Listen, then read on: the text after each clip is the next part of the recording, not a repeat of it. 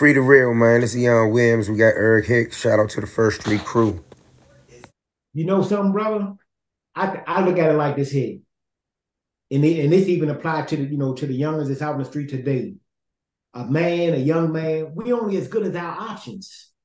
So, it's like people ask us, like, why did you do this? Why did you do that? And I ask them, like, did you come up in the inner city? Do you know what it's like to be 14, 15, 16, and to see that level of poverty and not have access to any kind of wealth, any kind of riches? Like, you're going to do whatever you have to do to make ends meet.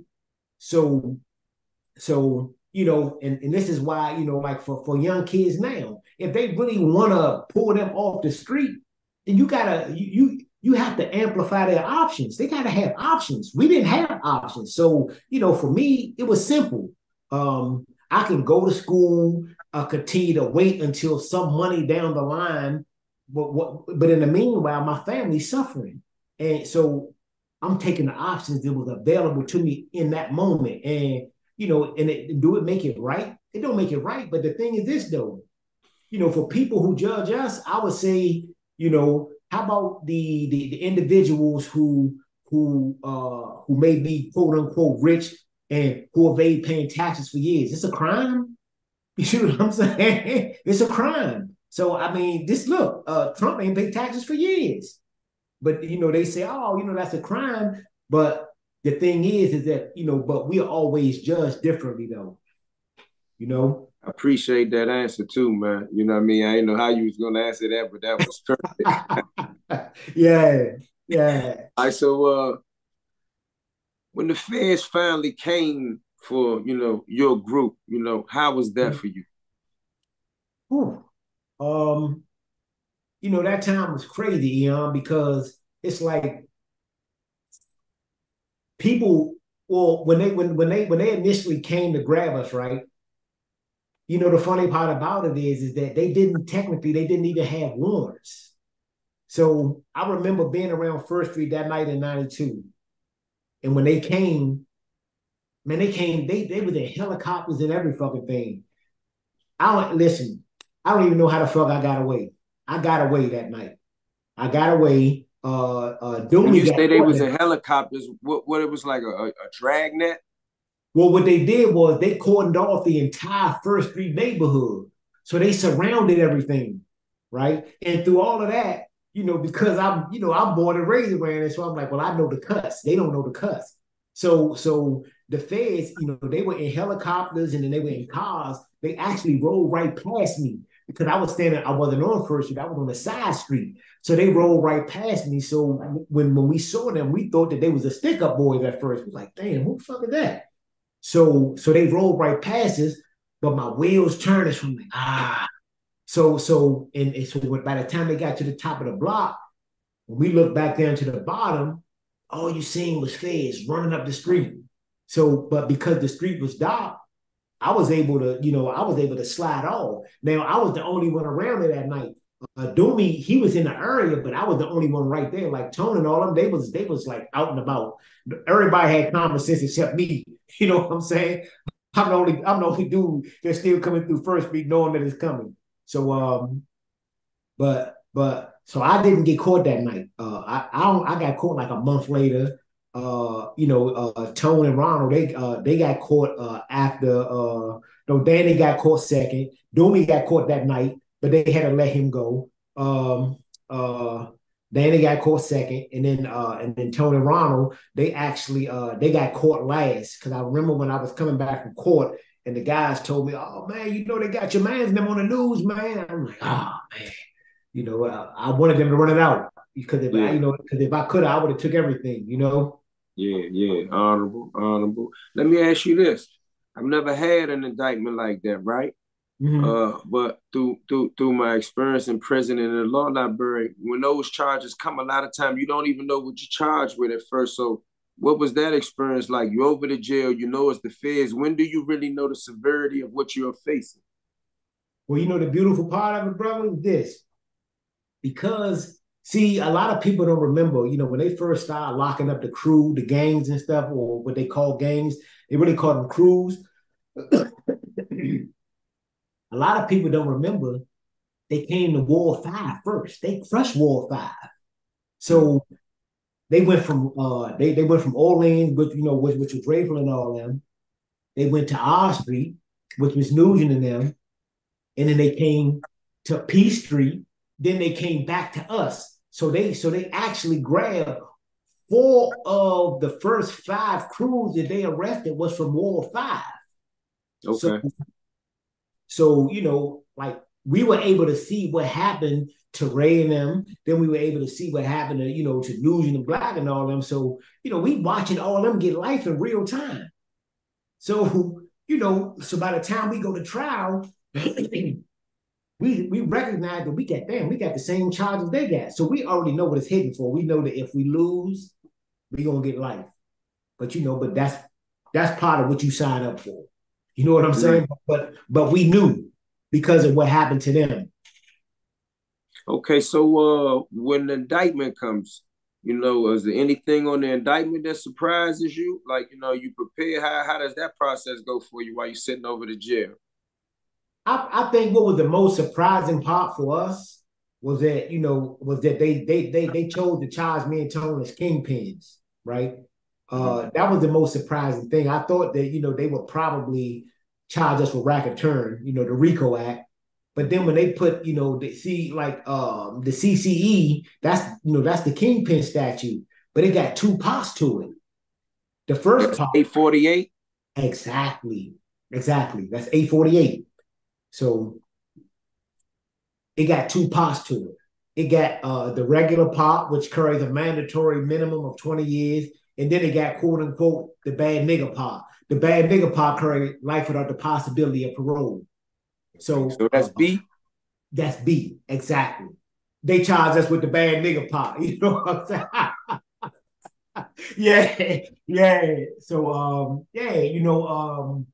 for us, it was just like, damn, shit. January 87, I was 16, Tone was 13. So I'm like, damn, yeah, that's how y'all carry this? But how do they get away with that though? I don't want to sidetrack us too much, but even in my mind, like I used to research it. I used to be like, bro, if you do the math, I told myself you was 16. I say Tone was 13. So what Ronald was 11? Exactly. You see what I'm saying? So I think the jury, well, let me say this. They get away with it because the way, judges to me, they're political creatures. They're political creatures because federal judges, they're appointed by presidents. So if you know that your president has an agenda, of being, quote unquote, like a law and order man or a man that's hard on crime, and you want to interpret the laws that gives him as much leeway as possible. So, but the kingpin statute, it wasn't made to be applied the way that it was applied to us, meaning that if I stand on the street corner and I sell crack for 4 or 5 years, through aggregated sales or whatever, and they add up. But that's not what the kingpin statute is for. Like the kingpin statute is really, for the individuals who are supposed to be, the people that are bringing stuff in, people that are moving, these vast quantities. But the way that the judges chose to interpret the law and the way that the prosecutors, because the prosecutors now, they sit back and, you have these minds, they sit here and say, well, hey, if the court interpreted this law, so that we can do this, then hey, why don't we try this? And when they tried it, because we were the youngest guys in the area, probably in the United States, to be charged as kingpins, and they got away with it. And so when they got away with it, it opened up the door. Now it's almost like you can get away with that with anybody, So the blessing, if you want to even call it a blessing, is that the jury chose not to convict us of it, because I think that they sat here and they looked at us in some of the pictures that they had in the courtroom, and they like, oh, this is them in '88. We look like fucking, like we was babies. We was babies. They looking like, huh? Kingpin? So, but little did they know that even if they didn't reach a verdict, the guilty, on the Kingpin statute, little did they know that they already had other means to backdoor us and sentence us as if we was kingpins anyway. Through the sentencing guidelines? Exactly. How does that scheme work? Whew. The sentencing guidelines. I should have been thrown in my side for years, bro. Because just imagine somebody coming to you, Leon, and let's say you go out, you shoot somebody, right? And and they say, well, Eon, you was running, with this drug crew over here, you shot this dude, and so so they charge you with doing it, and say, you shot this dude to protect y'all conspiracy. When the jury say, well, we don't think Eon did that, so we're going to acquit him of that. So now, you've been acquitted of this murder and furtherance of the drug conspiracy, but guess what? They have a sentencing enhancement that allows you to be sentenced for murder and furtherance of a drug conspiracy, but this time you don't have to be found guilty beyond a reasonable doubt. The government is allowed this time to prove their case by a preponderance of the evidence, the lowest standard of proof in criminal law. So now when you get to sentencing, you're wondering, how in the hell can I be sentenced for something that the jury said that I didn't do? And this is what the guidelines, the guidelines allow all of these different factors that are really, things that the jury should find, like how much drugs you had, whether or not you was a leader, whether or not you killed somebody. The guidelines allow the government to still make these arguments at sentencing under a lower standard of proof. So now, people get accustomed to hearing reasonable doubt. A lot of people don't even know what the hell preponderance of the evidence is. But when it affects your life, the way that it affects, the federal defendants, very well what it is. And so, that's what the guidelines are. The guidelines, once you get convicted for like a conspiracy, so they say, well, okay, the jury convicts you of a conspiracy that involves no weight of crack. They say, well, we just found that Mr. Eon distributed a detectable amount. That could be a dime, that could be a 20. But now when you get to sentencing, the government stopped bringing in all these other, all this other stuff. And now it goes from you distributing $10, $20 worth of crack to you distributing 10, 15 keys. And that's not proven beyond a reasonable doubt, because the guidelines allow these findings to be made under preponderance of the evidence. So, when you try to explain, like the guidelines in layman terms, it's, that's probably like one of the easiest definitions that I could give is, imagine that you have been acquitted of murder, but when you get to sentencing under the federal sentencing guidelines, you can still be sentenced for it, because those guidelines, especially now that they're advisory,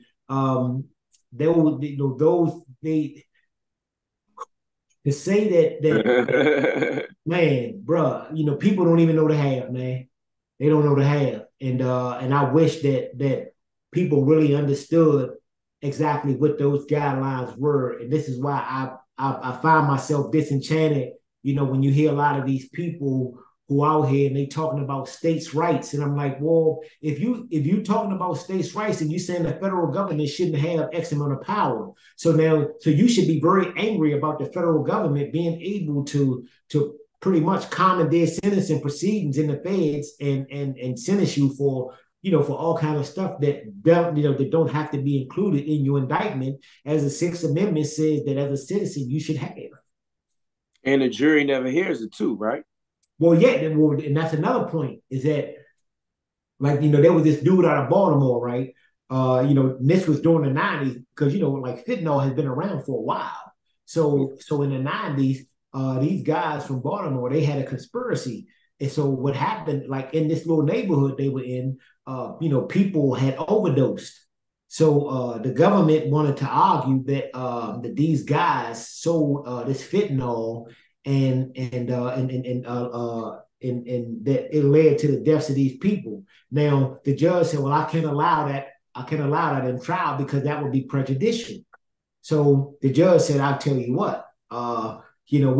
We'll kick the ball down the road." Now, what happened was the guys wind up getting convicted of this, conspiracy to distribute heroin and fentanyl. But now, when they got the sentencing, the government came and said, "Hey, all of these people died in this area. We want you to sentence them for these people's deaths." So they enhanced their sentences up to life, even though this stuff was never deemed admissible during the trial. Yeah, that's a perfect example. I'm glad you went there. Mm-hmm. Not getting off track. I'm still at the jail. So I want to touch on one thing that a lot of guys, a lot of times when people get an opportunity to talk to guys like you know what they want to talk about. I'm not going to even say all that, but but I want to know, what type of like stress and burden did all this pre-trial pressure put on you and your family? What was it like over the jail? Visits behind the glass. You left kids on the street. Like, what was all that like for you while figuring out if you're going to jail for the rest of your life? Well, one thing I tell guys is this, for all of us, I'm not gonna say it wasn't stressful, but man, we stayed high a lot. That's one way to combat it. Like we smoked our weed and another thing is that back then we lived by real codes. I mean, in code, when I say live by codes, meaning that back then, no matter where you was from, in DC, we held each other accountable, man. So you understood that, when these charges come, that cooperating is just not an option. It's not an option because for one, you pride yourself in being a man, so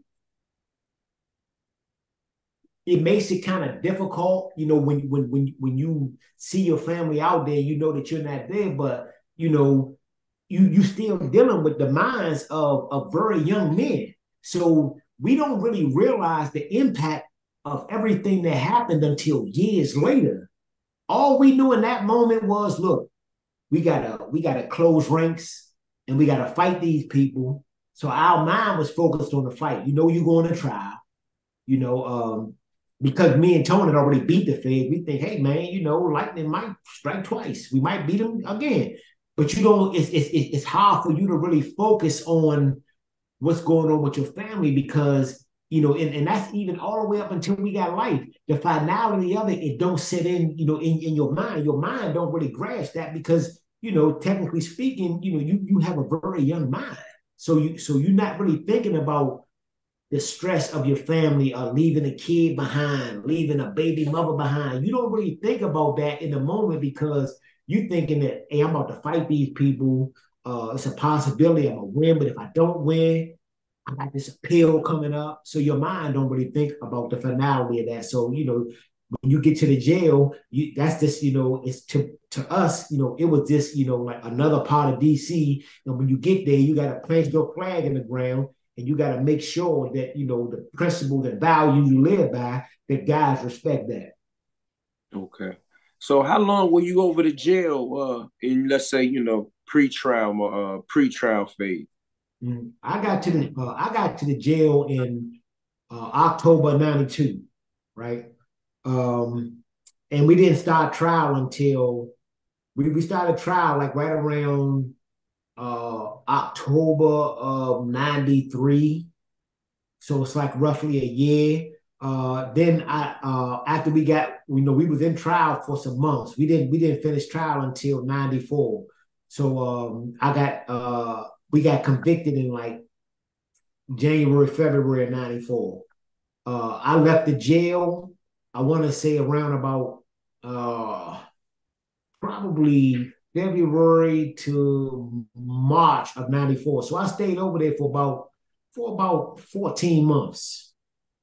What was that experience like for you? I never been to trial in a federal courtroom. I went to see many homies trial. It's big. It give you a different kind of feeling. When the defense and the government and they're going at it, is something like I never seen in Superior Court or any other courtroom. But Mhm. what you were like 24 years old? Yeah, oh well, yeah, when by the time trial started, I was 23. Okay, 23 years old. What was that experience like in and out day for day for I think y'all went to trial for almost 6 months, if I ain't mistaken. Yeah. Well, for us, again, we just focused on, man, closing ranks, right? And just making sure, man, that like there's no like it's no clear cut way that you can fight a conspiracy, a RICO, or CCE. So, you just basically going in there and you doing the best that you possibly can.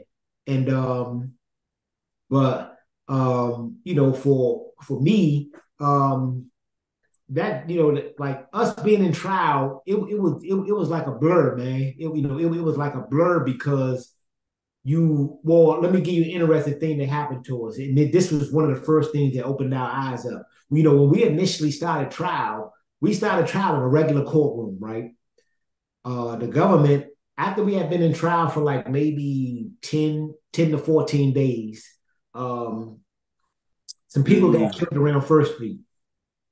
And Yeah, that that guy changed wrote all everything. them inflammatory articles about y'all while in trial. Exactly. So now, after that happened, the government came in and they wanted to have a special hearing, but they had it in the judge's chambers. So when they went back to the chambers, they said, hey, these guys are engineering the murder of witnesses who were connected to this case. We need to get this case out of this courtroom and we need to go upstairs to the ceremonial courtroom, which is the courtroom with all the bulletproof glass. Because the judge had first said when we started trial, he said, I'm not gonna take this trial up there because this is a simple trial. It's dealing with it had the allegation of murder and drugs, but we can have this trial right here. But when the government did that, it changed his whole attitude. And then from that point on, because he was one of the more fair judges over there, supposedly anyway.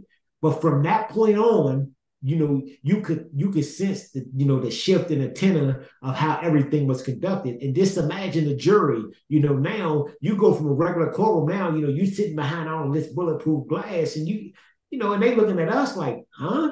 And then you look around like, damn, like we young, we don't know what the fuck a fair trial is supposed to look like, but we know this ain't it. You know what I'm saying? It's not it. So yeah, like that was an interesting thing that happened, and the government was able to milk that cow throughout the trial, and it just changed. I won't go as far as to say that we would have won, but it changed the way that the lawyers had to argue. The judge limited our access to our lawyers, like certain things. Our lawyers, they just weren't allowed to talk to us about because the government had did such a job in convincing the judge that if you tell them about any people, these people will die. So yeah, like our lawyers have to withhold information from us. Come on Right, now. right. All right, I ain't gonna beat that dead horse too much. You went into kind of like what I wanted to go into, but I do got two more trial questions for you. Mm-hmm. One is this, and I just want to ask you, like, how did this play out in court, and how did it affect you when you heard this? So, I'd have read your case all different type of ways, Mm-hmm. and correct me if I'm wrong, but during your trial, a woman testified to the fact that she seen through some tinted windows, and Mm-hmm. she was questioned how she was able to do such. Mm-hmm. And to my recollection, her response was she had a gift from God. Well, yeah, and I remember that. It's funny because me and Tone was laughing about that the other day. Um, the chick, uh, she what she said was she was actually testifying about uh, uh, whether or not she saw two gunmen that were supposedly had murdered an informant, and she said that she was standing in the cleaners. In the cleaners, the window is like it's dusty. The Oh, windows okay. hadn't been cleaned. So the lawyer, Monday is like, well, I'm got to picture this window. How did you see him? Like what? How did that happen? And she said, well, Mr. Money, I'm not gonna lie. I had a vision from God. Oh, that's what she said. Okay. Exactly. And so now you can see the pieces, slowly falling apart because, he grilled her on that. And I had a vision from God about the identity of a suspect.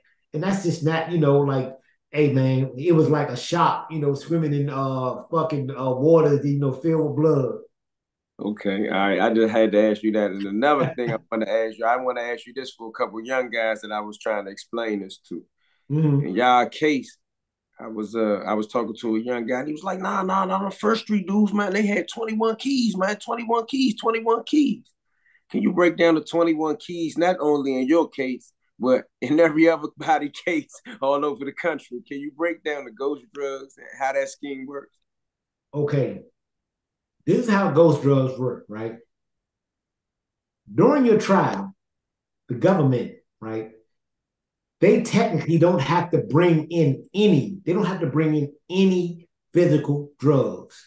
So now a person gets on a stand and a person says, hey, look, I've done business with Eon. He sold me 4 ounces a week for 6 months. Now, during your trial, you don't really think about, how that may impact your sentencing. But what happens is now, so the jury find you guilty, say, okay, well, he conspired to sell drugs. Now, when you get your PSI and you're going through the drug quantity, they have these people's testimony and say, oh, well, John Doe said that Eon sold him 4 ounces a week for 6 months. So what the government do is they say, and we'll do a conservative estimate. We'll just say that Mr. Eon sold him. We'll just say 12 ounces a month. We won't even go the whole 16. We'll just say 12. So now you take 12 ounces and you multiply that times 6. That's 72 ounces. So now that's technically 2 keys.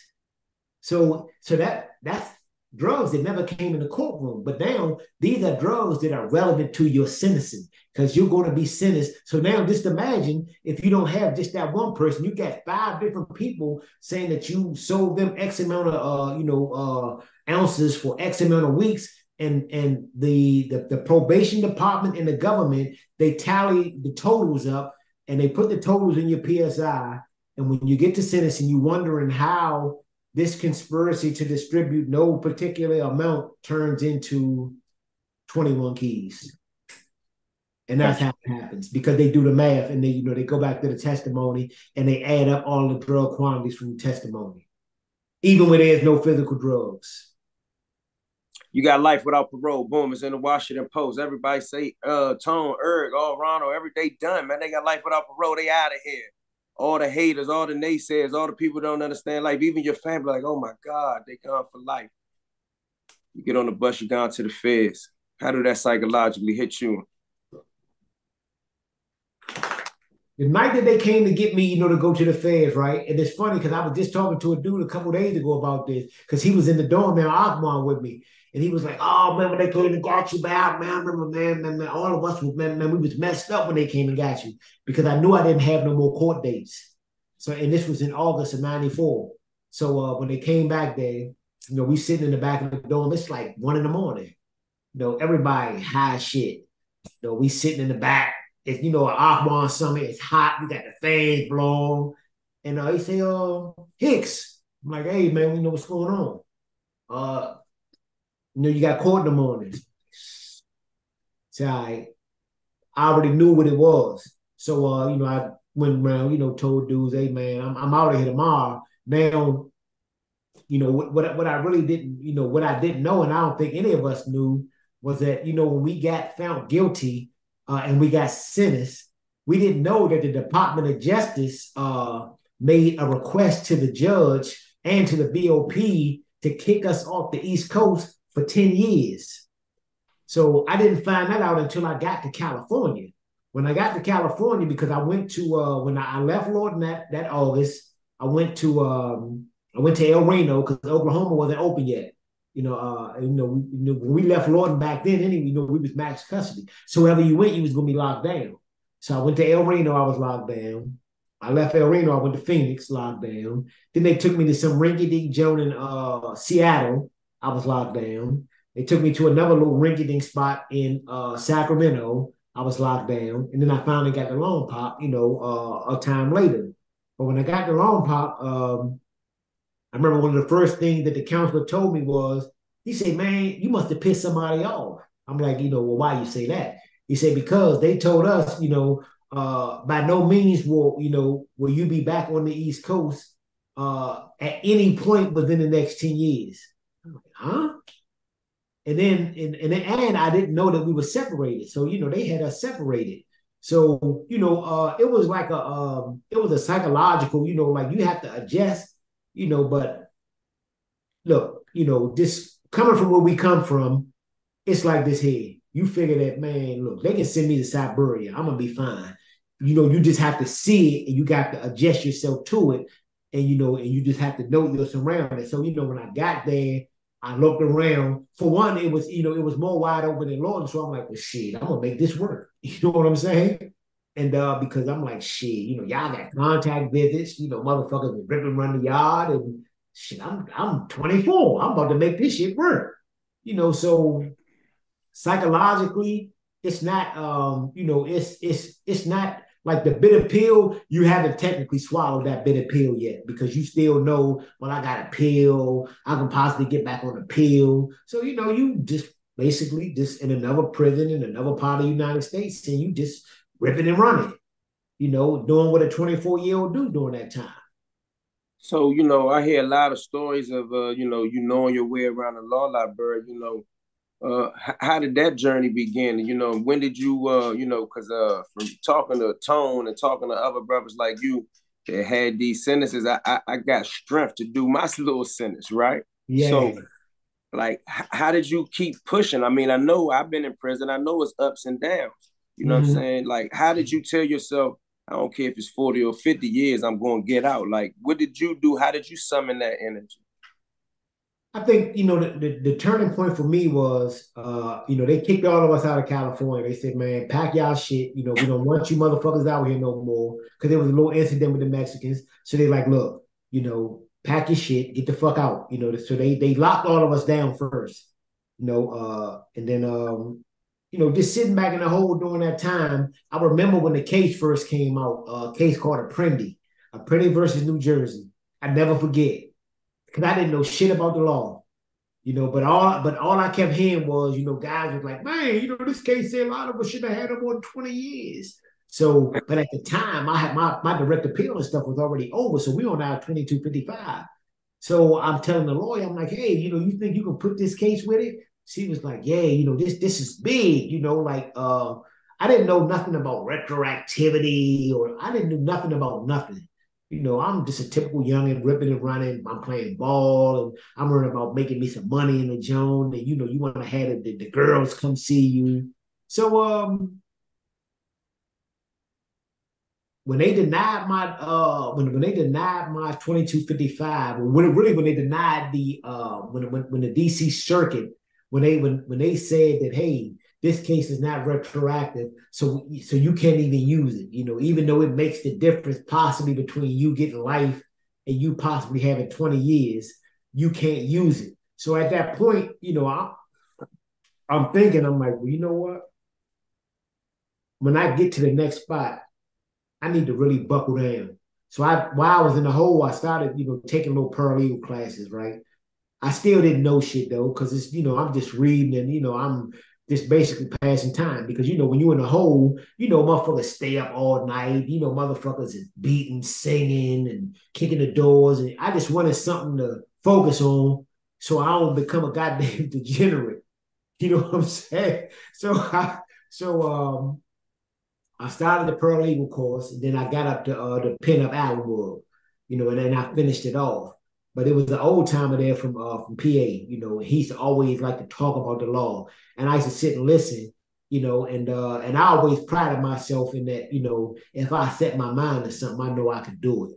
So after, in sitting there talking to him and learning some of these concepts, and I'm learning about my case. And I'm like, well, damn, maybe I could try this. So I just went filing crazy. I just started filing every motherfucking thing.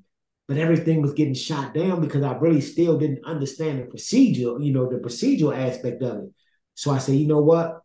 So I had a friend of ours send me some these habeas corpus books. These books like $500 a piece. But when I got them books, them jumps changed my life, bro. I sat there in the cell. I can remember, because I ain't have a cellie for a lot of while I was in the Penny Island world. So I would be sitting there, man, 2, 3 in the morning. I'm reading these books. I'm like, okay, I'm starting to get this shit. And you know, finally, I got to the point where, it was like the Matrix. You know how you just see the numbers coming down? Everything started to connect. Everything. And so I'm like, man, you know what? Man, I might be good at this stuff, man. But I still couldn't understand, how we got so much time if the Sixth Amendment, stated that we shouldn't have got more than 20 years. So, but all of that just, like it made me passionate about wanting to know as much as I could possibly know, because I felt that the window of opportunity, it was going to open again. And I said, you know what? The next time the window of opportunity open, we will not get left behind. That was my vow. So what point of your bid you think this revelation occurred? At that point, I had been in for about 14. Okay. All right, so you mentioned, say my fault.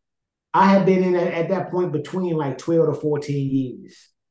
Okay, you said something about everything getting shot down, and I done went through that. In all actuality, for me in the beginning, I didn't care because I thought it was a lesson. How was it for you when you first began to get shot down? You get numb. You get numb to this stuff because, after a while, you file stuff with the intentions of winning, but you also come to understand that the procedural rules are real. Them rules are real, and they will apply those rules. So I always tell guys, look, let's not focus on what your issue is. Let's focus on whether or not we can get past these procedural hurdles. Because if you can't get past the procedural hurdles, then you don't have a claim.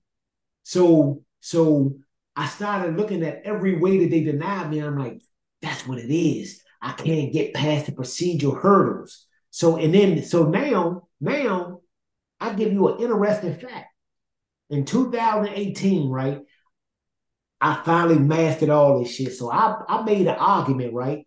I was the only prisoner in the United States to make this argument. I argued that my obstruction of justice, that it violated the Fifth Amendment because the obstruction of justice guideline, it was unconstitutionally vague, right?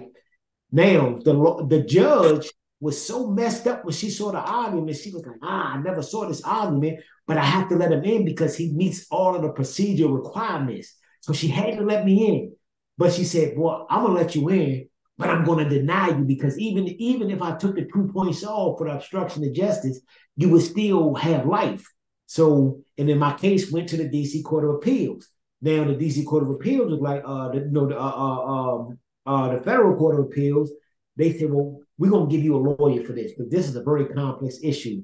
So the lawyer asked me, he was like, hey man, when the hell did you come up with this issue? I'm like, I think I'm right. I've just read. I'm like, I read the issue and I think that I'm right. And but it was enough to get me past all of the procedural hurdles. Now the DC, the Federal Court of Appeals for DC, they still denied me because they say the same thing. But guess what? Even if we took the points off for obstruction of justice, you would still have life. So on that basis, we're not even going to go into detail. We're just going to deny you on that point. But it was just, but still, being able to learn the procedures. So I said, eventually, I'm gonna back them against the wall, and yeah, that, so that's really, I learned procedures. And then when I learned procedures, everything, that shit just blossomed.